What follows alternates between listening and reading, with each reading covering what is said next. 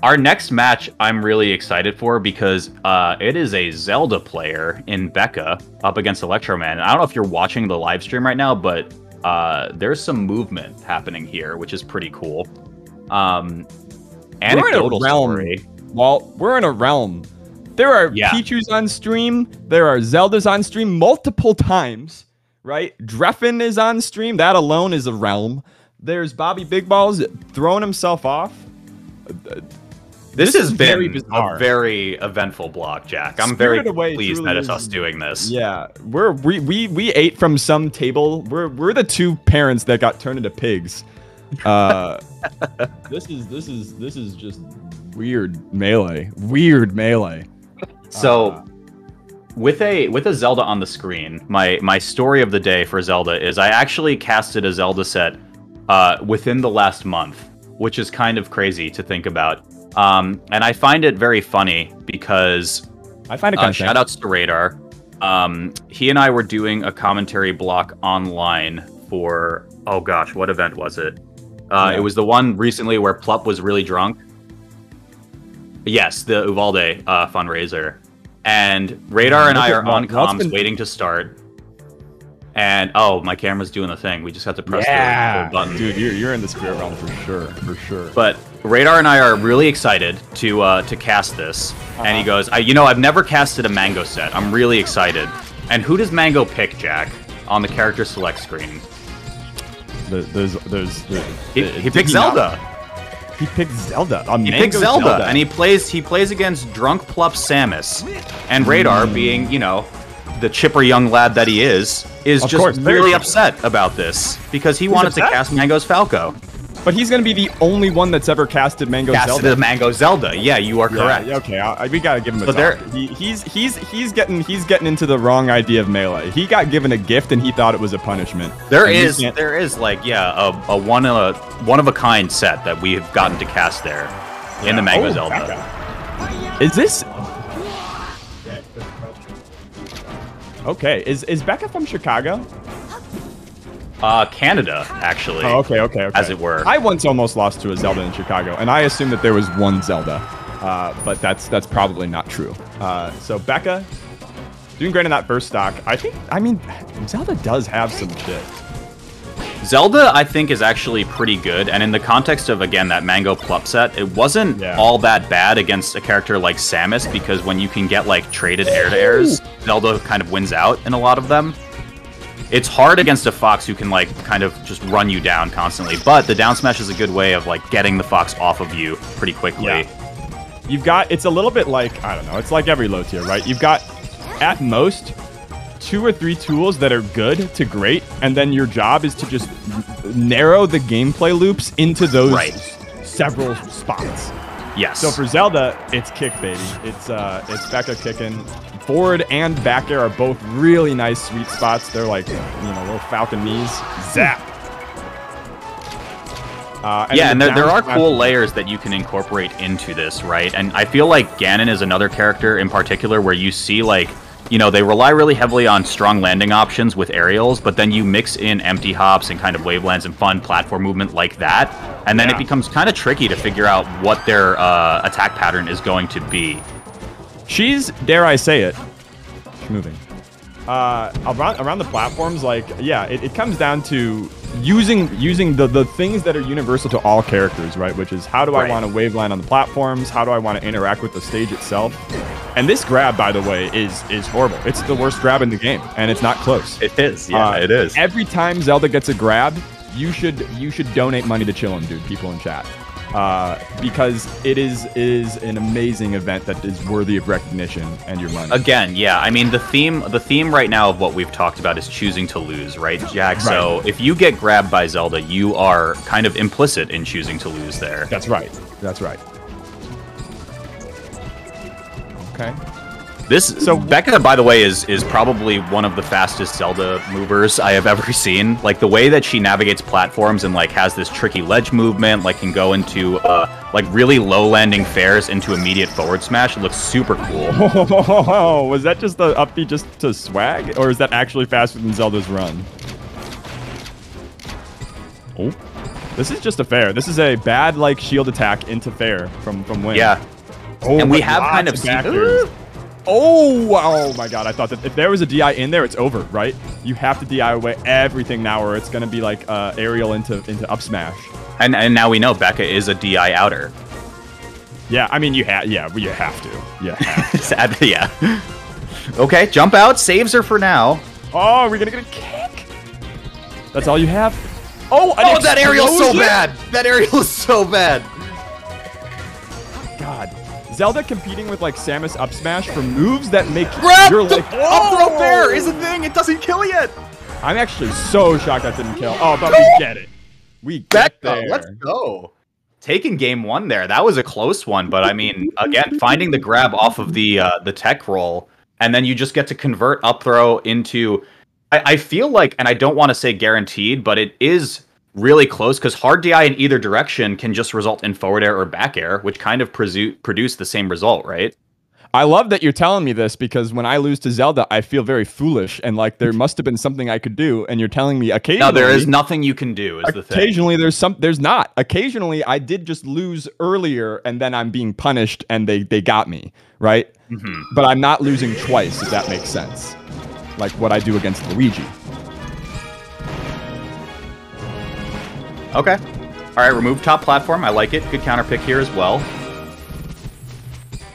Yeah, it's drill time. Drill, baby, drill. Listen, it's the same thing we were talking about in the Fox versus Pichu set. Like, you need to figure out what is oppressive in the matchup as soon as possible, and spam it a little. You know, back in the early 2000s, spamming was banned in a lot of tournaments. Spamming is not. It was punishable. It was a punishable crime. It was punishable by death. Yeah. But here, spamming is not punishable. You can throw out as much nairs and drills as you'd like. I'm really glad you made the comparison to Ganon because it does awaken an emotional truth in me, which is that is what it feels like. I just feel stupid getting hit by Ganon, and he hits me so hard, and then I'm dead. Yeah, and I feel like when you talk about like the layers of adaptation in Melee, right? It's kind of like the same with Zelda and Ganon. You're like, okay, I'm getting hit by like just falling aerials, right? So what do? I block, and then you'll start to see them like incorporate all this other stuff that we talked about, like empty lands or double jump aerials, or just kind of like mixing up timings and stuff. And Becca being as fast as she is on these side platforms makes it really hard to predict when those forward air back airs are going to come in. Yeah, I do think Fox has big enough hitboxes that you could just try to, like, read... just outpace it, yeah. Like, Becca's gonna be in this area, kind of like Yoshi when Yoshi's looping around platforms, and it's like, yeah, back air covers all of that. Like, it is... You can still turn it into a mix-up. You can still lose for it, but, like, you have big enough stuff to cover the whole scope of that movement. You just have to be in the right place when she's starting it up. Oh, yeah. I think you just gotta grab. I think attacking this shield when you're at high percent is choosing to lose a little bit. I agree, yeah, because we saw this in game 1 also of Electroman looking for just up smash because he's at the percent where it will kill, but the answer is always just hold shield, be patient, and then you get a free forward or back air out of it for 20 damage or something like that. Oh no. Alright, exclamation point, GoFundMe. A Zelda grab hits. Yeah, can we get some type of like ticker on stream for how many Zelda grabs we get? Yeah. Oh, I love that.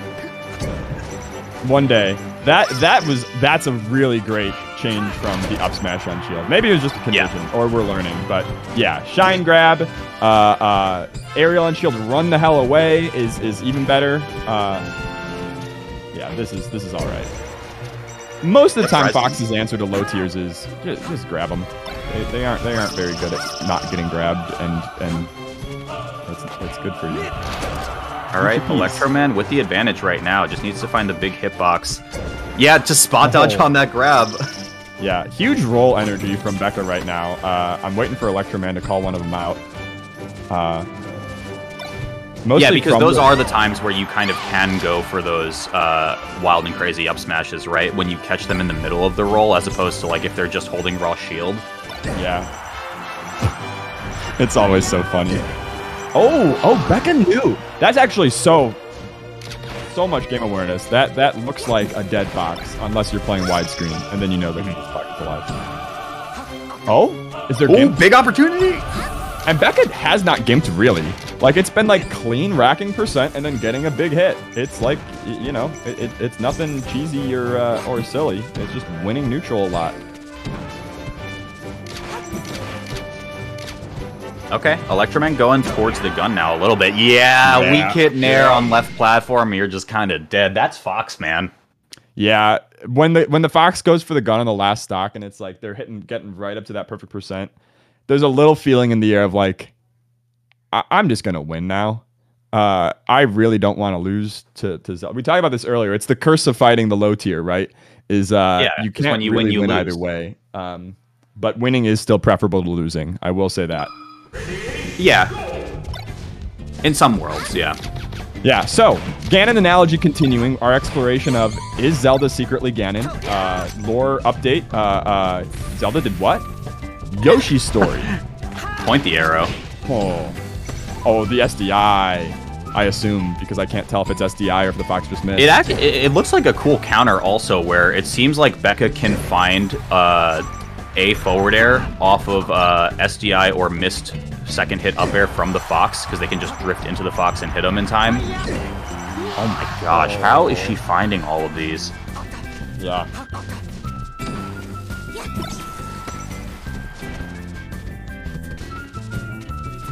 That platform is nice. I love having that back. Nice to see you again. Oh, no punish on the up smash out of shield. Wow, maybe I was like way overcritical of Electroman. I guess it depends on what way the Sheik is facing. And maybe there's some spacings of the up smash where you don't get hit by forward air, but yeah. Okay, finds the pickup there, but I mean, again, we're seeing similar patterns where Electroman kind of opts for getting hit with the toes. Yeah, and it's an interesting thing to opt into, for sure. Yeah, there are other options out there.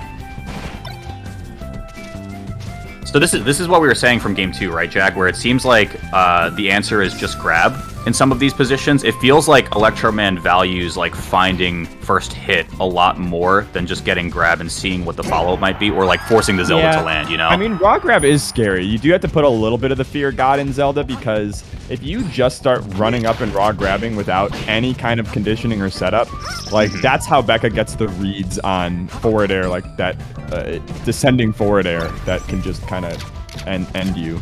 But when you're at low percent, I don't really know why the risk reward would be all that bad to just go for the grab. Oh no!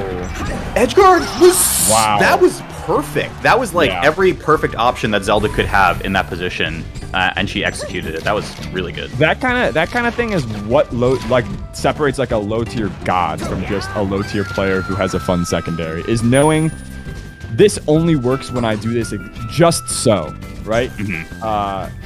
And it's a beautiful thing. Expertise.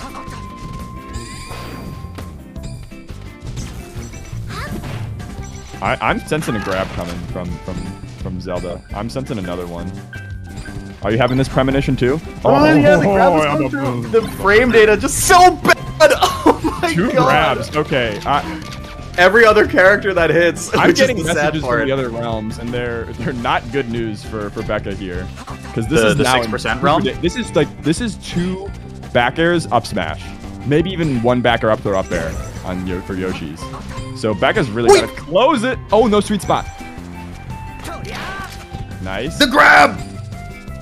Dodge, but couldn't follow up from the air dodge. Too scared of the frames coming down and getting eaten some kicks. Okay, yeah, jump out. I wonder if that's just not true, or if Becca can always jump out. Oh my god, smash shield! What are you doing? Wow. No, that was a bait. That was the biggest bait I've ever seen. It was, but he fell for it. Holy moly. He took the bait. Wow. You know in chat, you fall for that too. I fell for it. I absolutely fell for that. I fell for it. Oh my god. Wow. That was really good setup, because you talk about like game patterns over time, and like Becca's finding herself getting grabbed. Like you get caught in shield, Electroman grabs, and then you put up shield at a point where you're kind of expecting landing aerial or something like that, and Electroman just goes for it all and just loses for it. Fox players love going all in when they have a huge stack. Oh no, this is free for a while. Yeah, I think you can jump out, but that was 3 grabs. That's 3 donations, right? Yep. Do we count them on FT? Yeah.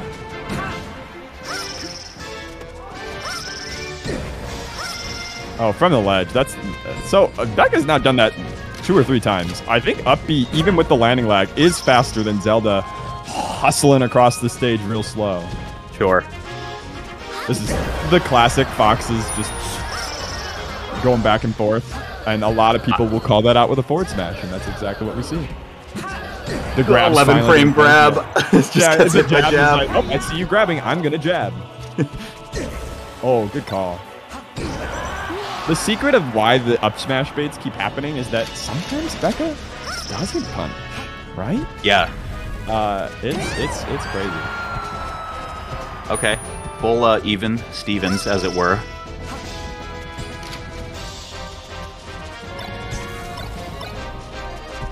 Foundational Disney Channel sitcom. For those of us unawares. Elder Zoomers, young millennials. Oh, is this true? We should see jump out, yeah, so that's why she goes for dare. Oh my God! The alley-oop! The sickest Zelda. That was Triforce of Wisdom. Shouts to Project M. Oh my God! I didn't know you could do that in this game. I thought they added that to Project M. I am just grossed out by how sick that was. Maybe that's I've never seen that. Some Zelda mains, but I've never seen anybody land that, and I've seen some Zeldas. Whoa! And of course, it's still an even game. It is, yeah. I mean, you can see how much respect Electroman's giving now, too. Oh, no. Oh, Nair Train. Yep. No, sir. Character development, please. Oh, the Amsa, also screws it up like sometimes Amsa. Okay. The landing lag is not what I thought it was. I thought it was way longer and you wouldn't be able to action into shield. Oh, a grab attempt at 94. I guess because if you get it, you get your instant extra credit from the shield grab. Is it happening now? It's still precarious, but this is 2 nice moves landed. This means that Becca would only have to win like neutral maybe 3 times on last stock, depending on how much percent the chain grab is. Just from this alone. Okay, still recovering. Has to go on stage here. Yeah, Electroman not quite there on the up smash pickup. Electroman, it feels the faith is shook. Yeah, there is a mental aspect of this. Oh, dash attack into grab is free. Has to end it. Yeah, right at that. So I want to say it's around like 50 to 60 where you have to let it go because it's probably Fox able to jump out or shine. Tournament stock, tournament fair. Still like Electroman is 1 little boot away from being Dunzo. That's way too high. I think, do you go for down smash there? No, it's still fine. Okay. Or down throw. It's so hard because you need to get in to get your grabs. Okay. Oh, it's so hard. Up throw, yep. That's the Becca. Counter pick. Becca's up 2-1. Is that, no, I think that was 3, right? Oh, was that the set? Oh, no, it was 3-1. Yeah, Becca won. That's what. Damn. Becca wins. What a dub. Actually, the sickest Zelda. I'm watching that clip. I think someone put it in chat. Clip it and ship it. That was out of control, dude. All right. So that's Super Smash Bros. Melee for the Nintendo GameCube. These are all... everything you've seen here are things that can happen in this game. And that's really what I want you to know, Walt and the audience. I want you to know that all these things are possible and more. I want to... Okay, so here's what I have for you, Jack. Is that you went into this stream wanting to exercise my Mario. And we got a Pichu, and we got a Zelda. So, like, where are you? Where's your headspace? Like, where are you at right now? Man, are you feeling confident? Are you as good as Becca level of dedication and mastery of your Mario? I think I post some pretty formidable clips out there. You're master. But I'm a clip guy through and through. I'm not like Becca's out here to win tournaments. I'm not out here to win tournaments. All right. Well, you know, maybe get out here winning tournaments. If Becca can do it, why not you? Maybe I've been the one that's been exorcismed of my distaste of of low and mid tiers as primary characters. Maybe I'm the one who's wrong. Maybe this is a learning moment for me. Turn down for Walt. I mean, we're all here to learn is the thing, Jack. So I'm glad that we can learn from each other. I'm here to dominate. I'm here to be a crazy 2-2 player. Yeah, well, I go 50% in every bracket guaranteed. It's a good season.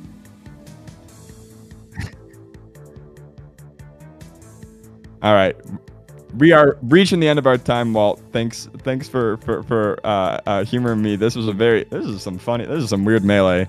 And I hope that y'all watching really enjoyed it. The players are putting on a show for you so that you help out Chillin' Dude. And that comes with exclamation point GoFundMe in the chat.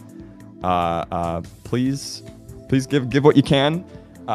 You know, commensurate to what you're feeling. This is a time when we're doing a good job of coming together, and just over and over the melee scene's been stepping up. We're like turning into a charity machine. It's great to see. Yeah, for sure. Big thank you again, of course, goes over to Brandon and his team for putting on a really good production for, of course, a really good cause. Jack, that was some of the melee of all time, if I do say so myself. I'm going to go watch that set where we freestyled some keyboard and ASMR, personally, because that was a lot of fun. But guys, thank you so much for tuning in to Our Block. We're going to leave you in just a moment and be right back for more East Coast bracket, I believe, with Vish and Hugo to close us out for In Chillin' We Trust on the East Coast. So keep it locked right here. A lot of more Melee to be played. Please donate if you have the means to. We love you, Chillin', and we wish you a very speedy recovery. So thanks for watching, and we'll see you soon.